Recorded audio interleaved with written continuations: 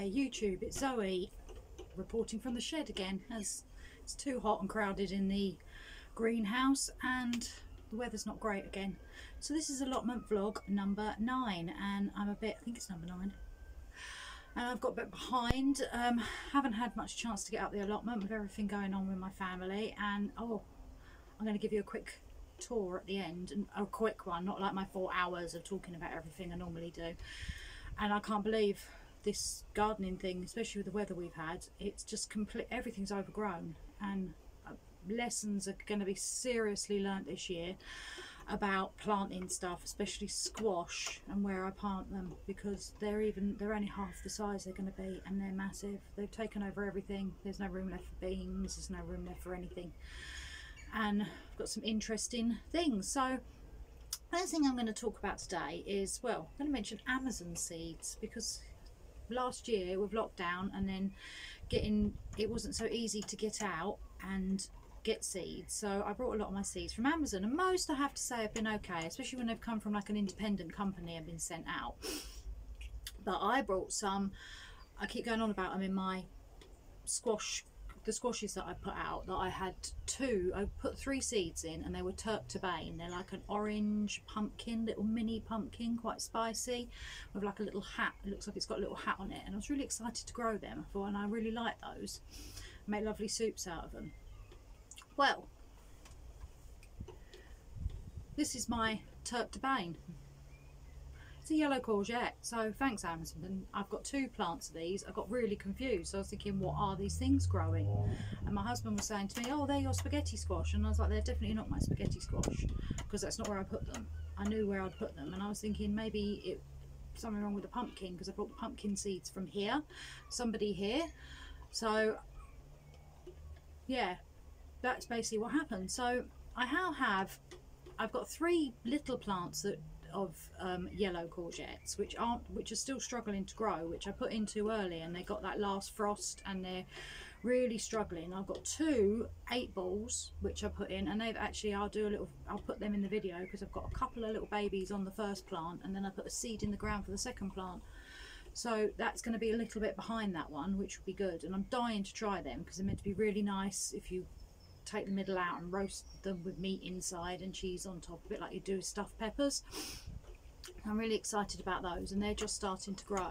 And now I've got another extra 2, and I planted these with the squash after I planted the courgettes, the yellow ones, and I've got, these ones are massive, these plants, so they were really good seeds. I don't know what they are, probably genetically modified or something, because they're definitely not, you can't even get cross-pollination with that, seriously. But I don't really mind, because I love, next door to me love courgettes, especially the yellow courgettes, and I love them. And so there's as many courgettes as we can have. If we have a glut of them, I'll be really happy. So today we decided I'm going to talk about the nutrition value of a courgette, because I do love them and they are really healthy. They're another thing that is so good for you. And let's just talk about what they are. So I've got 2 here off the plant that have just come off, little yellow ones. Really nice, really sweet. Right, well, the courgette is a bit like, it comes from the squash family, of course, so it's in the family with the cucumber and all the other squashes, but mainly like spaghetti squash are closer to the kind of squash that they are. They're like cucumbers, they're full of electrolytes, and they're really high in water, so they're really good. They're considered like a really good food if you want to diet, because they can fill you up, but they're mostly water. They're really low in carbs. You're talking like 1.2 carbs per 100 grams or something like that. Really low. So you could literally have a plate with like 200 grams of this on it for your dinner if you're eating a keto diet or a very low carb diet, and they're barely countable. Really low in calories as well. And I just love them, slicing them, and I usually fry them in some avocado oil, and then I just sprinkle some Parmesan cheese on top of them, and that's my favourite way of having them. Or when my squash are ready, I make a really lovely soup with squash and courgette. So, and of course the Americans call them zucchinis, so I don't really know why. I prefer courgette. Don't know. I know when I put them on something, that's it, you don't really get the, I'm not sure if you get the hashtag courgette on Instagram. Anyway, I'm babbling, sorry, I digress. So anyway, the courgette has got It's full of vitamins. It's got vitamin A, C and K in it. It's high in folate. It's got both dietary soluble and non-soluble fibre, which means it's good for your digestion, but it's also really good for your heart. I think it's the non-soluble fibre that's good for your heart. It's got vitamin B6 in it. It's good for your beta carotene, so it's really good for your vision, the same as the carrots. And I think that's about it now. Is it? Yeah, that's pretty much everything about it. I've got like some notes down there. You can tell I'm cheating today. Feeling really tired after the week. So anyway, that's pretty much it. Sorry it's not a great video today. I just really wanted to get one in because I missed last week. And everything's getting on top of us. And now we've got the school holidays coming up. So I don't know when I'm going to be able to do my videos, especially my daughter about every day. Bless her. You might have some features of Alara. That'd be fun. And I'm looking like crap, as you can see, because I haven't had a minute to myself. So there we go. I'm just going to flip you around, see you on the other side, and have a quick look at the couple of things that are coming through. Thank you. Right, so I'm just going to quickly do a quick span around so you can just see how overgrown everything is. There's the beans coming up on there, in there. Look at my daughter's bay. It's like a wild park in there, and the sunflowers are amazing. They're massive. But everything has got, the carrots are coming up, my stepson's bay.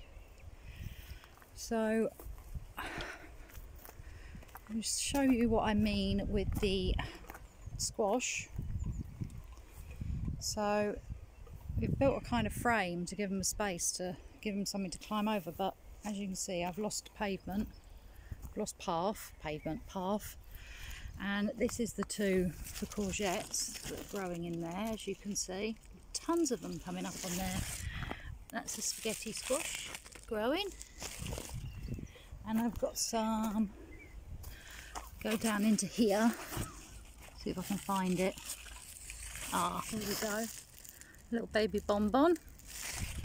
I've got terrible black fly, but I've just sprayed and washed everything over, so I've resorted to a bit of soap.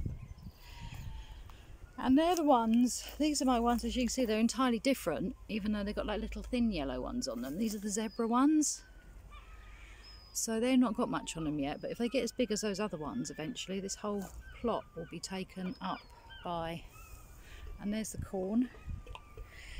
And as you can see, everything's just going. Tomatoes are crazy, potatoes are nearly gone. I'm going to put some more in. Oh, nearly stepped over. And here I've just got a couple, look, first Belotti bean, how exciting. First Belotti beans coming up, which I can't wait to try those, even though I'm not supposed to eat them. Into the polyhouse,